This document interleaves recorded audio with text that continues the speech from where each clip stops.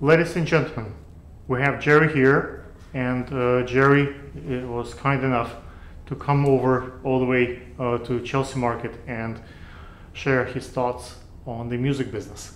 Let's find out who's Jerry and why you have that credibility. Talk about Sure. it. I'm an artist slash producer. Okay. I've worked with many different artists, many different companies from Nickelodeon to Universal.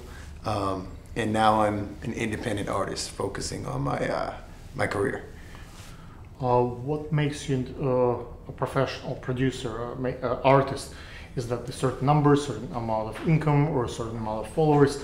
How someone who sings at the bathroom may consider themselves also an artist? Right. How do you distinguish at which point you become, like, whether it's education or it's Right. following or getting paid a lot of money? Like, what's distinguished? I think there's no specific answer. I think that an artist can be a very vast amount of things, whether it be, it's a vast term, from a painter to a sculptor to someone who makes music. So as an artist, there is certain credibility factors, such as a fan base. Are there people who are interested? So artist who doesn't have fan base is not an artist.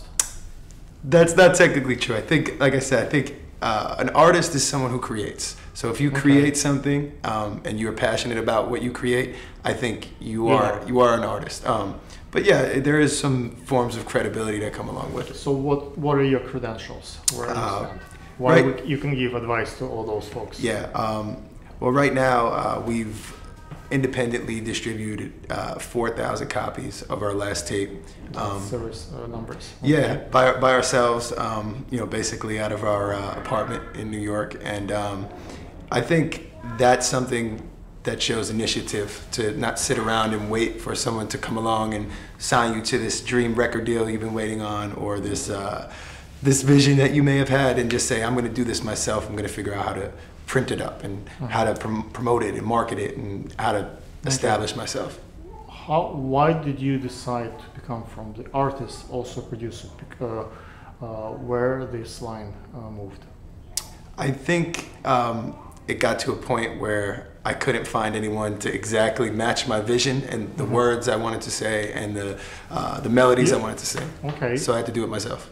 If you want it done right, you got to do it yourself. So that's my motto on why I produce all the music behind the words.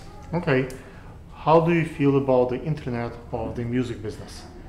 I think the internet in many ways is the music business right now. For someone like me, it allows me to reach someone in China from America within 2 seconds. They hear my song. And who made the influence on you? Like who? My biggest influence is anyone out there that has something they're passionate about and they're pursuing that on a daily basis. The people who wake up every day and pursue their dreams and their goals, whether or not people think they're a little crazy or not. Do you think there are downfalls for how accessible music has become via social media? In some ways, yes. In some ways, no. I think there are downfalls for the major label, the corporate side of music, yes. But I think there's a lot of upside for the people who are trying to build their own brands and their own companies. It allows us a huge platform to reach millions of people. So upside and downside at the same time. Okay. What made you start to make music? I think the first time I heard music, it gave me such an amazing feeling that I had to do something about that feeling, and that turned into me making my own music. That music I heard made me feel so different than anything else I've ever experienced that I had to put my own spin on it, and do it myself. What's your favorite part of performing live? I'd say the fact that for that moment in time, everything just stops and I could truly live in that moment. I'm not thinking about the future or past events. I'm thinking about the right now and performing, giving my best. How did you first begin producing? Basically, a lack of finding good producers. So I wanted to always get my words out, and I didn't have anything to get it on. So I learned how to play guitar, I learned how to play piano, and just got in the studio and mixed it all together. What is your favorite part of being a producer? I think the idea of taking something from silence, a room with nothing in it, and leaving that room and having something people could dance to, or even generate feelings, too. So just taking silence and making it some sort of energy. But do you like working with the outside producers?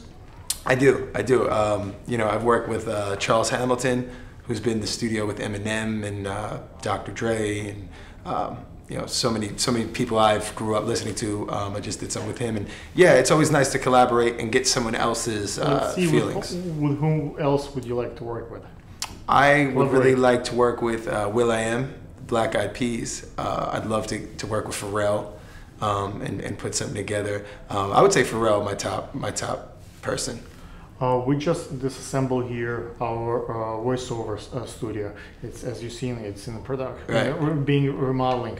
But maybe you can come next time and we're going to record a couple of songs in our work. Amazing. I would love that. I also produce in a couple of other places like Brick Art Media Center. Okay. And like a few other places, so we can bring like a piano and. I actually worked animation. I worked on the trailer song for SpongeBob. I did with Dee Snider from Twisted Sister.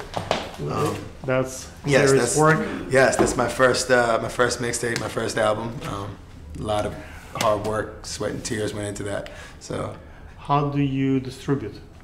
We use mainly the internet, and what we do is we have our fans order online, and we take every address and we ship them out ourselves. So we get the box of thousands of CDs into our garage, and we literally mail them out. You don't do the digital, we do. Digital, at the same time, yeah. We sell on iTunes. Is digital cannibalizing your actual sales?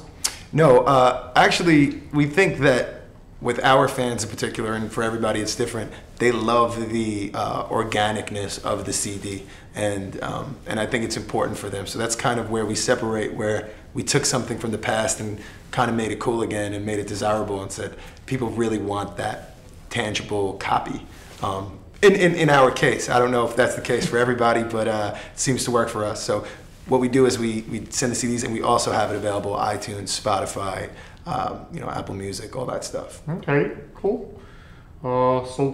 Ladies and gentlemen, if you have more questions for Jerry, maybe you can email and call us and write us. Hopefully Jerry will agree to come back and answer some of your questions next time. And it could be a productive, useful information for you there as well. Thank you, Jerry. Thank you. When we do the next one, when I play the character Mr. Gray,